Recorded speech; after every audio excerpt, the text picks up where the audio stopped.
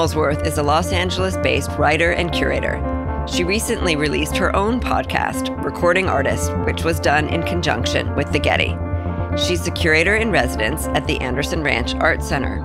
Helen and I had a conversation that included why it's a great thing when works of art make you cry, personal and institutional legacy, and where the divine or faith shows up in art.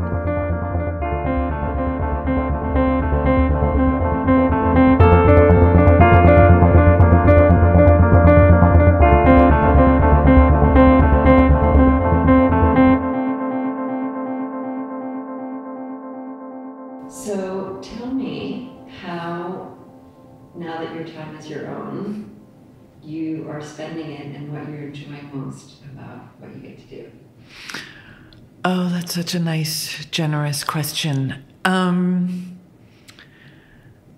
now that my time is structured by my own interests and I don't feel like I'm in the service of an institution anymore, I find that a couple of things have happened. One, a lot of the people who were asking me to write, and I was turning things down because I didn't have the headspace or the time to write, I've been able to say yes to. And so I wrote an enormous number of essays in the past year. And I've always loved writing. Because writing, of course, involves reading and lying on the sofa and going for a walk and taking a swim and thinking some more and taking a nap and then writing. So writing is a pretty involved process that requires a lot of time. So I've done a lot of that, and that's been, I think, probably the part of my new life that I have, like, just loved reconnecting with this older part of myself. And then the other thing that I've done that's been really fun is, like you, I've sort of entered this podcast space and I find it really extraordinary. And I did a podcast series with the Getty, and that was really, really interesting to try and figure out how to tell stories about the visual without the visual present. Like, that is a really interesting game to play. And then I'm also organizing 2 exhibitions for galleries. And that is also, it's just been really interesting to what it means to organize an exhibition independently, or to not be connected to an institution. And so, yeah, so the whole process of not being connected to an institution and trying to figure out who I am as a solo entity has been, I mean, at first, I have to admit, it was terrifying, but I'm not as terrified anymore. Now I think I've settled into something and it feels okay. So there's so many things about what you said that I'll circle back to and that I'm interested in, but I want to ask about that notion of being terrified. And it's something that I had talked about too, that, you know, I would periodically shift from being like profusely excited and then have like spikes of pure terror. And so sometimes in the course of an hour, sometimes in the course of the same cup of coffee. Exactly. The duration is undisclosed. Yes. What do you think about fear? I mean, I was really fortunate some years ago to do the executive education program at the Aspen Institute. And the kind of pinnacle achievement of that week or whatnot is to chart where you stand on, basically to locate your moral compass. And they had, you know, X, Y quadrants. And I sort of struggled with it because they were different. They came from Locke and Hobbes, and, you know, I like that, but I wanted like my own paradigm. And so my vertical axis, I decided, like, the top of it was transcendence and the bottom of it was fear. And my theory was that the closer I got to transcendence, the further I was from fear, and the closer I was to fear, the further I was from transcendence. So I've thought really productively about that idea of fear or terror or whatnot. And I wonder, if you've thought about some of these and what you think the productive aspects of fear are. Yeah, it's such an interesting question.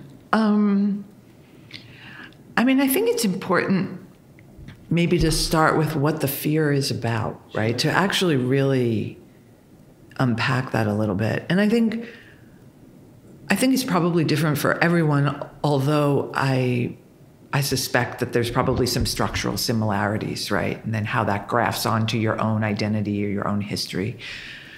Part of the fear was financial. Like, how am I going to pay my mortgage? How am I going to survive? What is going to be my livelihood? And that was a real fear, and that brought up a ton of stuff from my childhood that I clearly hadn't processed, clearly hadn't worked through,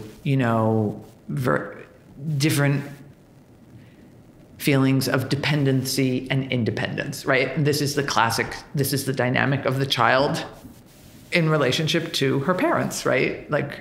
So you don't think you're behaving like that at work, but that is part of what's happening at work, right? You are dependent and you are independent and you are negotiating those things in the space of your workplace.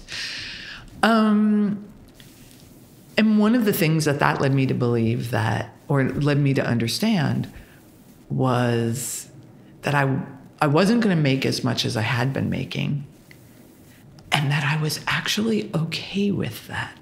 And that was big too, of what was I okay with not getting in return for not doing?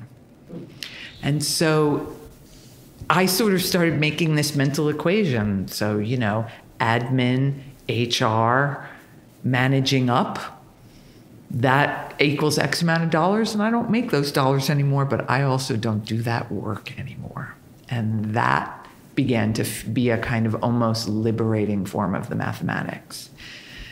The other part of the fear, I think, is more intangible, but also gets more to your point of transcendence. The word I use is liberation. I have a feeling they're probably similar structurally for us, which is that when I'm out now, when I write, when I'm out at a party, when I'm doing my work, I feel like I no longer have any protective carapace. I'm Helen Molesworth. I'm not the chief curator of anything. I don't have any cover. I'm out there. I feel really, really exposed. And that exposure I still have moments of where that's just pure terror.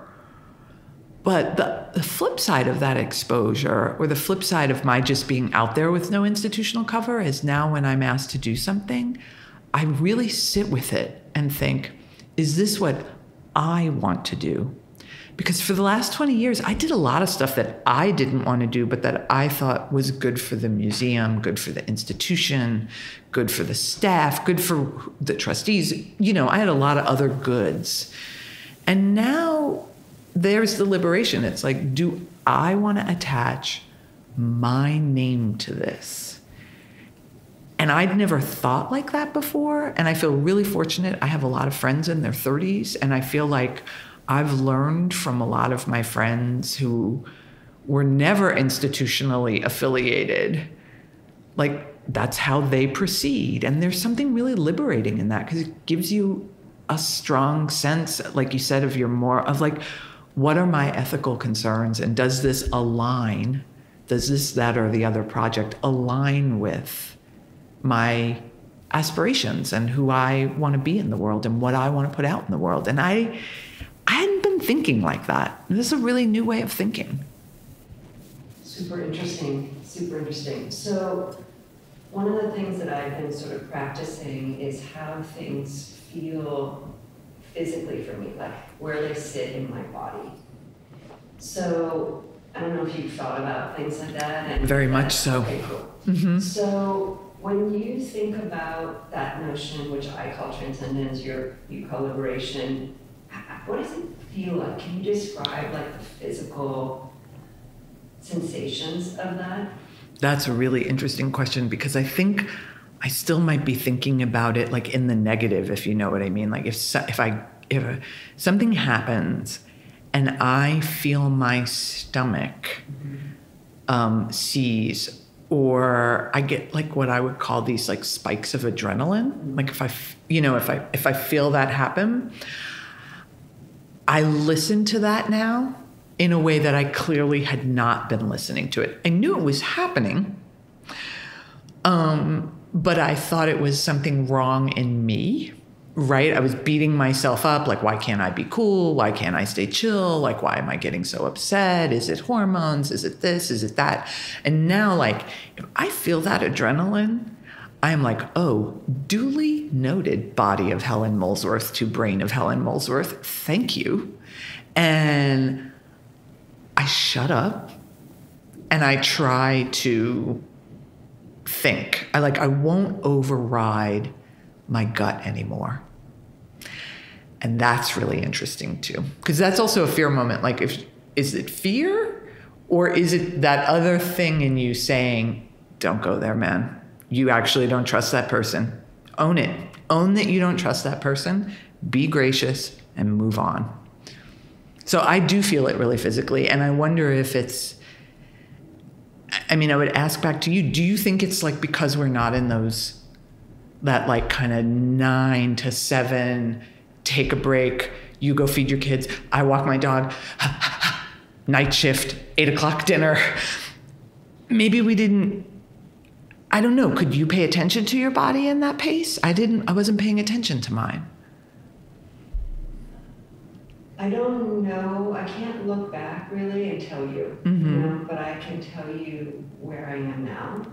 And I think I've learned a lot from meditating, honestly. And I think that has been able to, through that, I've been able to slow a lot of things down. Right. And one of the things that I've worked hard on in my life is, and not just recently, but over time, is to insert the pause between like what I think and what I say, or whatever. But just that moment, right? Somehow like the stop, whether it's a breath or feeling myself like physically standing or sitting. But then it's often in that moment that I know what I want to do. Not necessarily immediately. The decision might be like, I don't know what I want to do yet, so I'm going to wait 24 hours. Like my son played ice hockey, right? And there was in hockey there's a 24-hour rule. And the idea is that if someone is really upset about something, like a bad call from the ref, or the coach having someone play or not play or whatever, that if you're really upset about something, you had to wait 24 hours before you were allowed to bring it up. And if in 24 hours it still really bothered you, then you knew that it needed to be discussed. But a lot of things in 24 hours, you have the kind of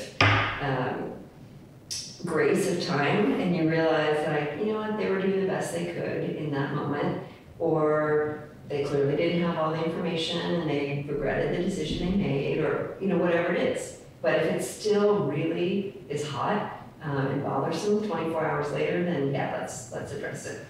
That is something I'm going to take away.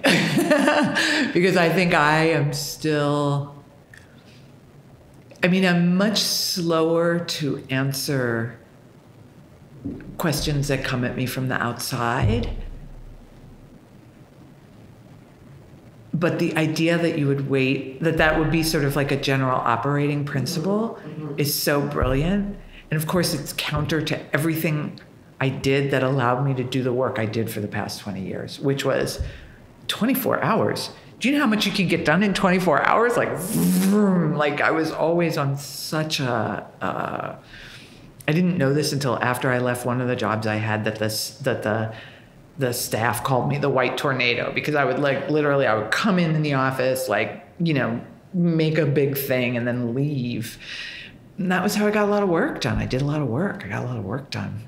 But I love that just 24 hours. it's not everything. It's right. just if something's really hot. Right. You know, and Bob Magoon, who unfortunately, died last year, he was a really calm and really wise man. And he said to me, years ago, I have this strategy, Heidi. If someone's like really upset about something, he said, I push it to the corner of my desk and I wait and see what happens.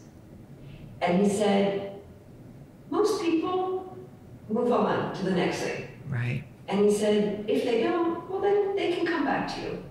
He said, but I think you should try it. So, I don't know, 8 years ago maybe, I tried that. And again, it's not with everything, of course. I was available 7 days a week, 365 days a year for 14 years. So it's not about being slow. It's about stepping aside and waiting. Right. Sometimes. Well, it's about to kind of have their own energy. Right. And what I hear in it is always, I think the biggest challenge so many of us face is our own narcissism. And it's actually about, because what else I hear in that story is, I don't have to solve this. I don't have to solve it right now, and I might not have to solve it. In 24 hours, time itself may solve this problem. I don't need to bring my ego into this scenario and control everything. And I think that's a really big thing to learn. Yeah. Many things solve themselves. Right. And sometimes pushing on something for the outcome that you think you want, that I think I want, isn't the right way, right? Because sometimes the allowance of whoever is in control, the universe or God or whatever, has a better plan. Yeah. Yeah. No, it's so interesting. It's so interesting. Time. And just trusting in it. Because it's also a trust issue, right? Which it gets you back into fear, right? Which is when you're scared, when you're terrified, one of the things you're saying without really saying it out loud is, I don't trust the dynamic, the situation, the space that I'm in, right?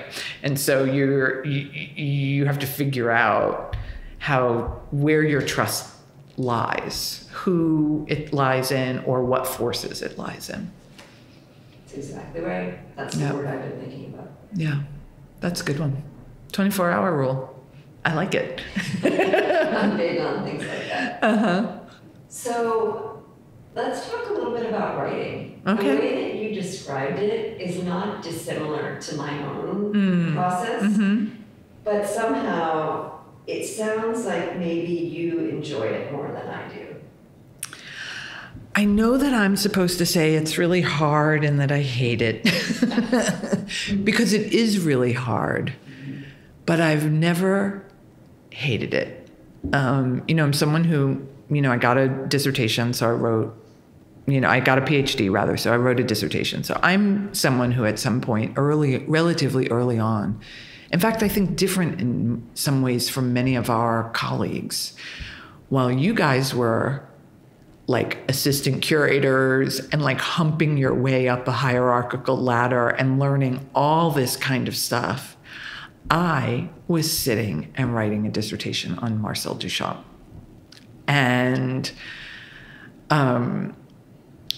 it was really lonely and it was really hard. And the writing remains lonely and hard.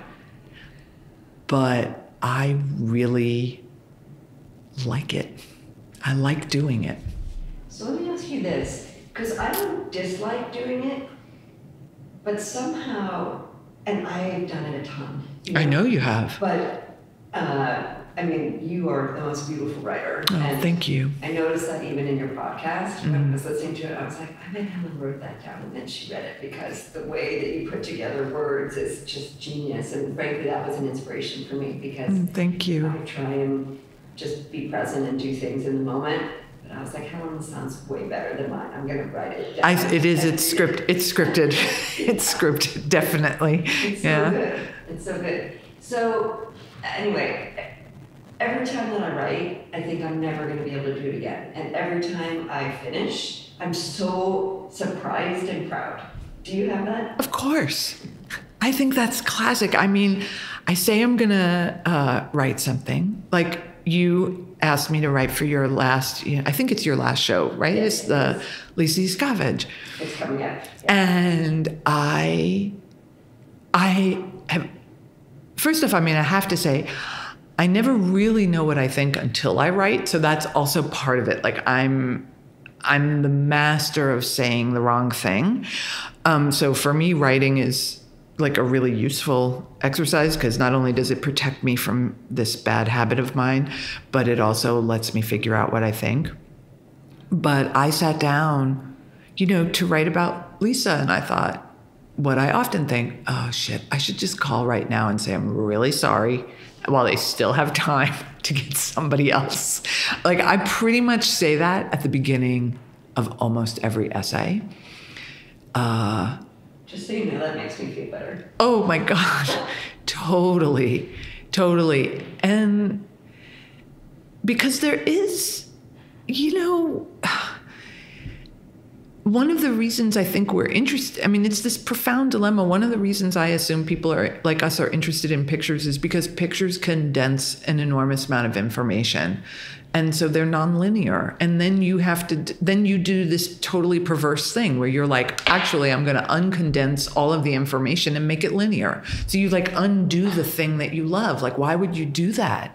And yet somehow that does bring you so much closer to the object of study, but also to oneself, right? You really learn like the contours of your own mind. And this year in particular, I wrote a lot, and it's very quote unquote personal. Like I use the first person. I talk about my childhood. I talk about things. I really am trying to figure out, like, why am I interested in Lacey Scavenge? Why have I been interested in that body of work for 20 years, but have been too embarrassed to do anything about it? And so this was the opportunity to like really unpack that, and I found myself like going over memories from my childhood that I hadn't thought about. And that's profound for me. So like, yeah, I really don't know. It's hard to talk about writing sometimes, but it is so much of it feels quote unquote selfish. Like it's a way I figure out who I am in relationship to things. That's helpful. So can you describe for our listeners a Lacey Scavenge painting that you can call to mind? Sure. Well, that's quote unquote easy because I've been writing about a painting called Northview, which is from 2000. And in it, a young female woman, girl child woman. It's very hard in Lisa's pictures to know how old people are because they have she has a very voluptuous body, but a childlike face. And she's standing in profile. She's backlit by a window where a large drape has been pulled to the side. Next to the drape is a bookshelf. Behind her is a wall where we see an unarticulated painting, but we know it's fancy because it's in a gilt frame. She's standing in this room. She's in between a desk and a chair. She has very long, beautiful fingers that are touching the desk, and they draw our attention to a small statuette of a monkey that's on the table. She is she's basically nude/naked. There's a scarf that kind of falls off her in the most seductive way. And a strand of pearls is around her neck, but it hangs down off her back like a kind of plumb line to accentuate her extremely gorgeous and like hyper-sexualized ass. The whole thing is like the color of honey and amber.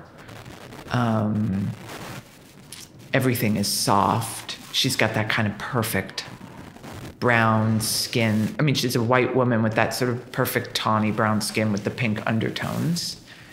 And she has blonde, curly, tendril-like hair. It's a ridiculous picture. Such a good description. So, after that description, I almost feel like I don't need to ask you this question, but why do you love art? Oh, God. Why do I love art? Again, I mean, it's akin to the writing. Like, I think the world is an incredibly complex place. And I'm not saying that language isn't complex. Language is absolutely complex. But we behave like it isn't. And so we lean on it. And we pretend we're communicating with one another, and it's entirely unclear how well we are or not. And there's something about pictures and the way they condense things, the way they condense feeling and time and space, and the agency of the person who makes it and the agency of the person who looks at it, that I have always responded to incredibly viscerally. I love art because I love artists. They're the last people in the world, I think, who get to say no with impunity. I love the ethics of being an artist. I love art because it's the closest thing I have to helping me understand, love and freedom. These are the big ideas that art traffics in for me. And it doesn't represent those things for me. It enacts them. It is them. It is them. It is them. It's not a picture of love. It is love. It's not a picture of freedom. It is freedom. And I have always been very interested in being near those things, those objects and those images that perform that work. Yeah. Thank you. I agree with you. And I think that is like the essence of what I hope to do now, is to share that truth with more people. Mm-hmm. Because once you know it, once you can even get like a whiff of it, right? It's seductive. Totally. And it is all powerful and all consuming and all optimism and hope and possibility. It's everything. It's everything. And it's also, it's all those things, partly also because it's time travel. Like, I think when you look at something from the ancient period, that it's coming to you from another time. That's extraordinary. And when you look at something made yesterday, especially if you're a museum person and you're thinking about acquiring it for your institution, you're not thinking about acquiring it for your institution for like right now. You're thinking about whether or not that object can withstand the time travel of the next 1, 2, or 3 centuries, right? I mean, Manet's Olympia has withstood the time travel. That's extraordinary, right? So that's another thing it's doing. That's another reason I love it. I'd love to be able to go into the future and go back in time. Art is the closest thing I've got to that. Do you think the capacity to project forward and to make decisions now that you won't ever see come to fruition, does that drive your work? Do you think that's a broad-based skill? God, I don't know. I've grown increasingly comfortable in myself, perhaps not being totally public yet about it, with understanding the relationship between those of us who work in and around culture and understanding what culture's relationship is to faith. Because it seems to me the structure of belief we have around art, like the structure of belief I just enumerated to you and that you're questioning me back about, is about whether or not I have some faith, ultimately, that some of the choices I've made or enterprises I've engaged in have a life beyond me, have a life beyond this life, have a life beyond this time. And, you know, like, whatever. I mean, these are the mysteries of faith. Like, I can't know, but I've staked an ethics on it. And I'm interested in talking about maybe what that might mean. Even though it makes me feel like a little anxious to talk about it publicly, because what does that mean? And, you know, I'm supposed to be this, like, you know, theoretical intellectual who doesn't have those sorts of thoughts. But, you know, art and structures of faith have been partners since probably the beginning. And their divorce is a relatively recent one. And, you know, I'm a romantic, so I'm assuming they will get remarried, just like Liz and Richard, you know, like, like, you know, they will, like, we have to have those conversations, I think, about what we're talking about when we're talking about saving something for the future. Like, what does that mean? Part of it is that I have faith that the future will come, that this museum will still stand, and that something that we did now will mean something to someone 100 years from now, someone I can't imagine. And I believe in that because I know when I stand in front of the girl at the bar at the Folies Bergère in the Courtauld in London, I'm in tears. When I go to Vienna and walk through the Kunsthistorisches, I'm in tears. And I'm in tears because I understand that something profound is happening, that there's some kind of really profound form of communication is happening. And I believe in that. And so I have to believe in it moving forward as well. And I think these times are trying times, and they have certainly tested my faith has been tested. And there have been days I didn't believe, because I'm a human being. And when your faith is tested, there are days you don't believe. And then you reassemble your belief, because without it, then there's just cynicism, which I refuse. This spring, I took my kids to the Art Institute in Chicago. Mm-hmm. And they had been there, of course, before, but I took them specifically because I wanted to show them the paperweight collection there. Mm-hmm. Because that is a defining moment for me. I don't know if you know this story about me. I don't. When did you see it? How old were you? Well, so my grandmother was a collector, Uh-huh. and she decided that I would collect paperweights. So when I was a kid, instead of a dress or a doll, I would be given a paperweight. And I never cared about them because I wanted a dress or a doll until I was a junior in college, and my mom was dating a guy who's now my stepfather, and he lived in Chicago. And so for Christmas break, we went to Chicago, and I went to the Art Institute, and I had never been there because I'd never been to Chicago. And I saw the paperweight collection, and I saw things that I owned.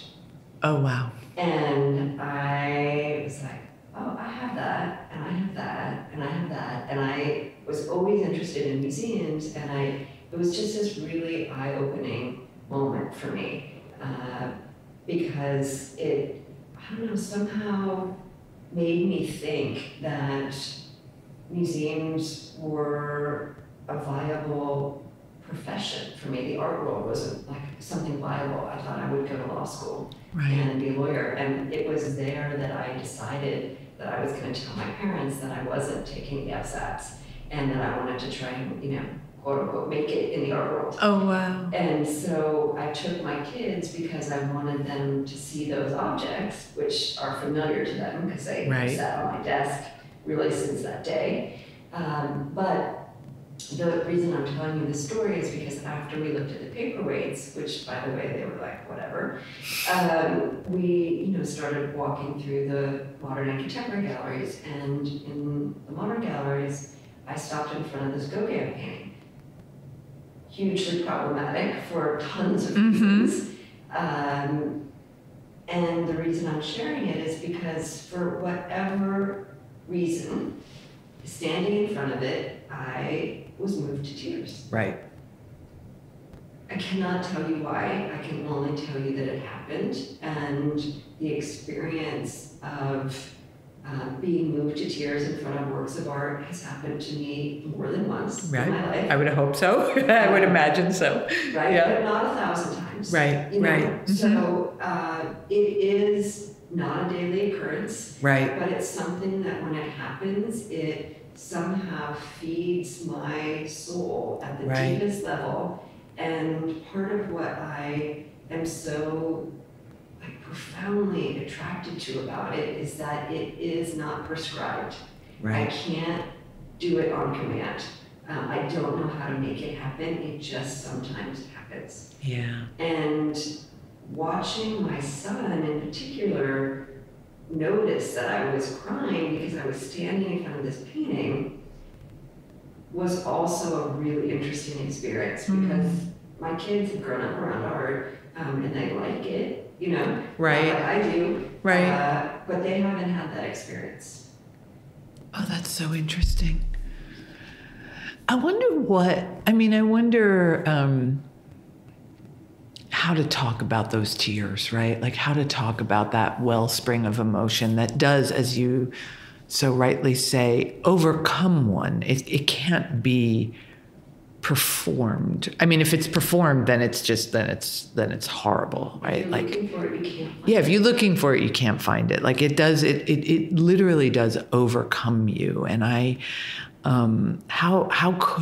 what is the way that we can talk about that? Not to explain it away, but to understand just a little bit more the texture of where you're able in that moment to be vulnerable. Because I see it as a form of vulnerability, right? Like it's a form of vulnerability to the other.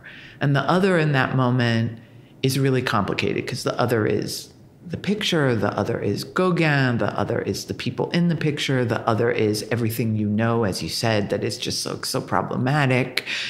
The other is sometimes I think also yourself to yourself, like when you see something that you remember from a long time ago and now you see it again and it unmoors you from where you are. Like that, it's just such a complicated scenario and it's also can be really confusing. I mean, when the Kerry James Marshall exhibition was on view in Los Angeles, I went to the galleries a lot and because something was happening, right? I mean, the galleries were always packed and I almost always saw someone crying in front of a painting. It was, it was typically an African-American woman standing in front of a painting crying. And I was just really aware of like, wow, this shit is so powerful. Because this woman is not standing in front of this painting crying about necessarily this painting. This painting is, to use like the contemporary language, is triggering, but maybe it's not triggering, maybe it's enabling. Maybe it's not trigger in a negative sense. Like maybe that work was enabling a certain kind of like repair. That's the other thing that I think is happening. Like works of art can be kind of reparative. Like the world is a horrible, cruel, unfair, violent, vicious place. And sometimes art is doing the work of mending some of those small tears and large tears, I love that, and I also saw the Carrie James Marshall show Yeah. here in LA. And I also noticed more than one circumstances where people were crying in front of paintings. And I never shared that with anyone, but the fact that you brought that up reminded me that I had that experience. And it was so interesting because, and I want to get back to what you were talking about in a second, but separate from that, I felt uncomfortable, like almost voyeuristic, viewing the show while other people were having those experiences. Oh, interesting. Yeah, Mm-hmm. and I mean, I love the show and I love work, and that didn't happen to be my experience that day, right? Potentially it could have been or whatever. But that is really interesting too, because the idea when you're moved by works of art, you're in a space usually with other people, right? I mean, we've had the benefit, of course, of being in museums when they're closed and seeing things by ourselves or with just one friend or whatever. But, you know, the day that I'm describing when I was in the Art Institute and the day that I'm describing when I was in MoCA and the days that you're describing, I mean, those are public days, you know? I mean, there are a lot of other people around. Yep. And the fact that there's that openness, I guess, of that experience, I think is also somehow something woven into the fabric of why these experiences are important, you know. And I like to try and give examples that are non-art examples for like non-art people, right? So, like, well, what are other times that you have been overwhelmed by emotion? Is it a smell that reminded you of something that your grandmother used to cook, you know, or is it hiking to the top of a mountain and, you know, remembering a friend who's died, or, you know, what are these moments? And if one, whomever, can identify with that feeling of maybe it's the divine, you know, then is there an open-heartedness to other potentially related opportunities, right? Which looking at art, we know can be. Right. It's really interesting. I mean, I've often, like, I actually think museums are really queer. Like, I know everybody thinks they're white, heterosexual, male colonialist spaces, and they are. But they're also, I think, really queer spaces, both in terms of like queer as in odd, but queer as in a certain kind of, you know, non-conventional way of thinking about desire. And one of the reasons they're queer is because I think we go to museums to have private experiences in public spaces. And like, that's not kind of quote unquote normal, right?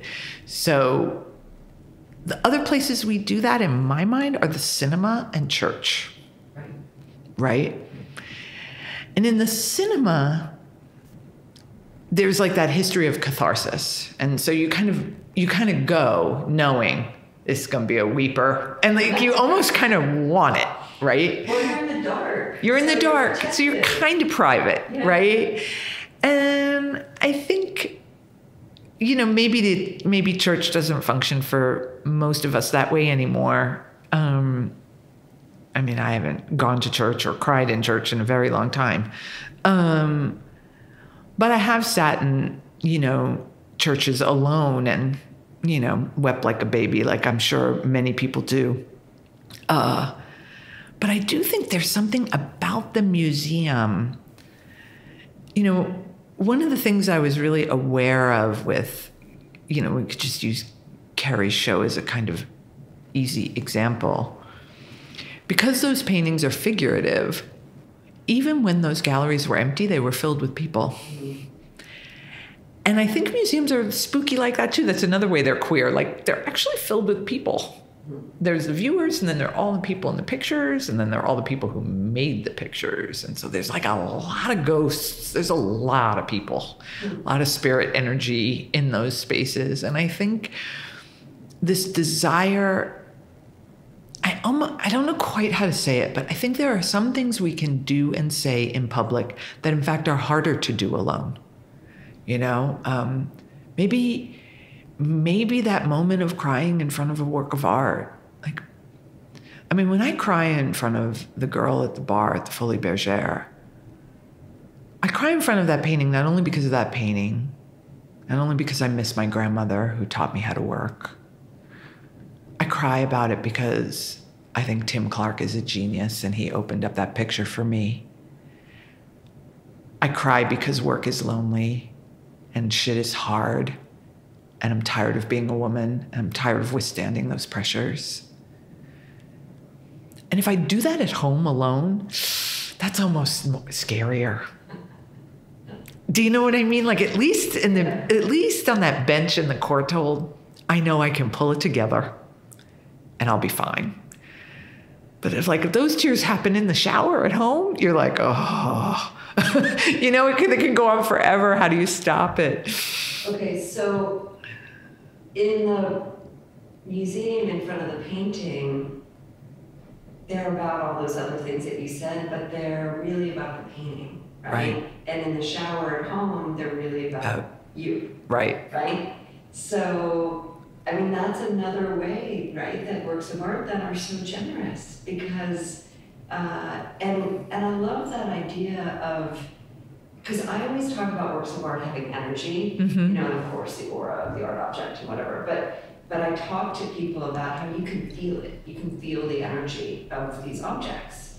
But I hadn't necessarily thought about it in the terms of the spirits of the people. I think a lot about the people that made things and the decorative arts, the people that used them. That's always obsessed with me. Since I'm a kid, I'm who used this bowl? Where did it sit? Who cleaned it? So, that's one of the reasons why I loved art always, but the idea of, and I think about the objects when no one else is around and how they talk to each other and, whatever that means. But I'm really interested in that idea of the cacophony of voices, right? Of all those different spirits. It can be so loud sometimes in all that quietness. So loud. When I was in graduate school, I read, I think, what's it called? Durkheim's, Sociology of Religion or something like that. And he talks about mana, and mana being, when the things have energy. They have the energy of everyone who's made them, everyone who's touched them, everyone who's moved them around. That's and we clean all that up. We make it into provenance and we have the registrars put on their white gloves and we're museums really try to strip the mana, make it a kind of antiseptic situation around the mana. But I think it's really there. And I think those of us who've been privileged enough, to work really closely, really intimately with every aspect of how an object is moved when it's placed, when it comes down, when they break, when they come out of the crate and they refuse to play with anything else in the room. And you're like, wow, you are completely ruining my install plan. Because you just are cantankerous. You won't play with others. We know those things are real. And I think we may have done a little too much cleaning up of that messiness. In this hyper financially fueled world that wants these things to behave as financial instruments or markers of taste and affluence, but they're crazy complicated, these objects. And I don't know, maybe it's part of this new time, right? Of not having to, it's I don't work in a hospital anymore. So I don't have to wear the scrubs, I can actually talk about, that stuff is powerful in there. And I'm not prepared to write off those powers anymore. Yeah. So some of the things that we've been talking about are pretty esoteric, right? References to God or the divine, right? References to mana, spirits, energy. Right. What do you tell someone who's never looked at art, like how do they start? Well, and I'm not talking about like living with art or collecting or anything like that. It's like, it's like someone who wants to enter a space where there is art. Like, what do you need to know? Well, I mean, they're all different things that I've said to people over the years. I mean, first off, museums are public for a reason. We imagine that we hold, right? Museums imagine that they hold collections in the public trust. And so I try to make it really, really clear that they're for you. Everyone's invited. They're for you. And if there's some idiot at the door making you feel uncomfortable, walk around them. Right. Walk around them. That's good advice in general, right? Yep. If someone's making you uncomfortable or you think that they're trying to block your access, don't turn around. Walk around them, right? And then the other thing I say, and I say this to people at all quote unquote levels, I say it's okay to be really dumb in front of an art object. And you can ask an art object, there is no dumb question. So, what are you made of? Where are you from? Why are you here? What do you do? Who are you? Like, these are dumb questions, but in the answer to those questions, which kind of everyone knows, those are the 5 W's. Like, that's like second grade, right? How do you read the newspaper? Who, what, where, when, and why, right? The why being the hardest always. The answer to those questions, I'm made of wood. Oh, okay. That's a lot of information. That's an enormous amount of information. I was made in 1800 in England. Huge piece of information. Huge. I was made by a white man. Like all of those things add up. So to be dumb is okay. Like that's always what I say. Because everyone feels dumb. So you might as well just own it. Yeah, sure. Be dumb. Something nonverbal is trying to communicate with you in a nonverbal way. That's like the meaning of dumb. Right? That's the meaning of mute. So it's okay to just be basic. And from that basicness will come everything. Yeah. I love that. And I very much love the idea of, the Buddhist notion of beginner's mind, right? Like, just start again, right? Like, there's no marker, right? Just start. Just start. And just do one thing. Look at one thing. 5 minutes. Yeah. Right? Maybe next time you look at 2 things and you spend 6 minutes. Whatever. So. And I also sometimes tell people, it's a game. If you don't know basketball, you watch it, you don't know what the hell's going on. It's a game. It has rules, it has players, it has outcomes, it has hierarchies, it has failures, it has successes. It's a game. Be curious. It's okay. Like, you can like it or not like it. You can understand it and not like it. You can understand it and love it.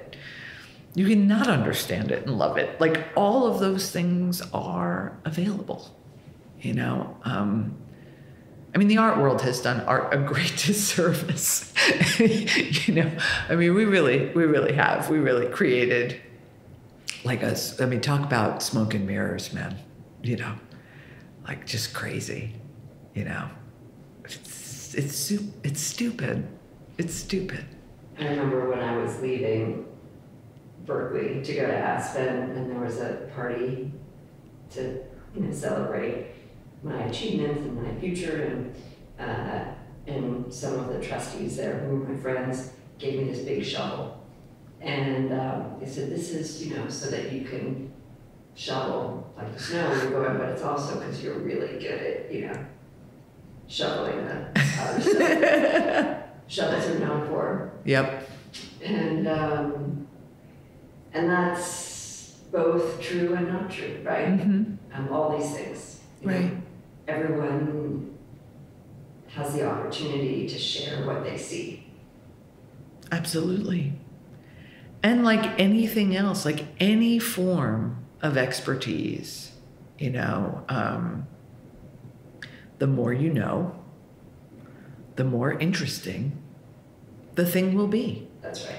That's true. That's not only about art. That's about everything. The more you know, the better you'll be at it. The more you know, the more you'll see. The more you know, the more complex it gets. The more you know, the more you realize how much you don't know. It's really, I think, about curiosity, which is back to vulnerability. Because I think to be curious is also, in a way, to be vulnerable. To be open to the world, right? To know that there are things you don't know and to be interested in learning about them is a form of vulnerability. So someone shared with me this week that there's an opportunity to love something or someone enough to be okay with having your heart broken. Mm-hmm. And so approaching whoever, with that open-heartedness, knowing that the possibility of having your heart broken exists, somehow potentially makes all of the experiences that much more beautiful. That, I hate to say it, is really true. I definitely got my heart broken recently, and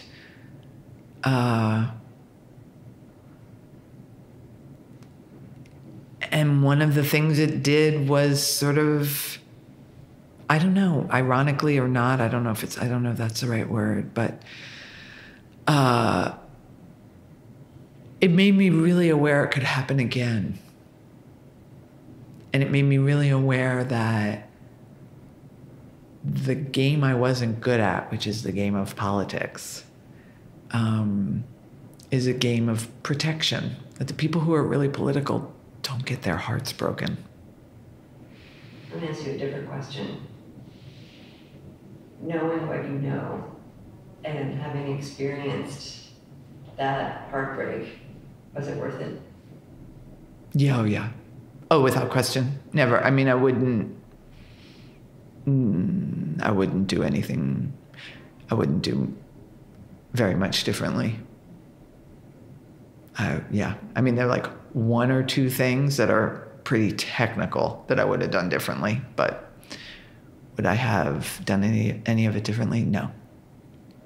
And I won't really do that much differently moving forward either.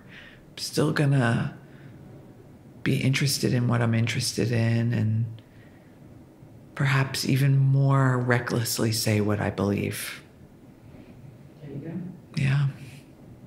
Thank you. Thank you. Thank you for this opportunity to talk so honestly. I really appreciate it. I really enjoyed it. Thanks.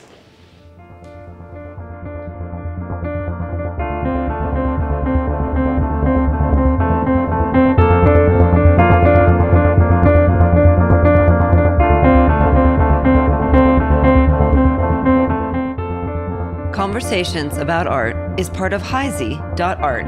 This episode was produced by Simon Illa. Our theme music was composed by Eric McDougall. Jordan Weisberg is our curatorial associate. If you like what you heard, please subscribe and review us on whichever platform you listened, as it will help us further our goal of connecting all to art.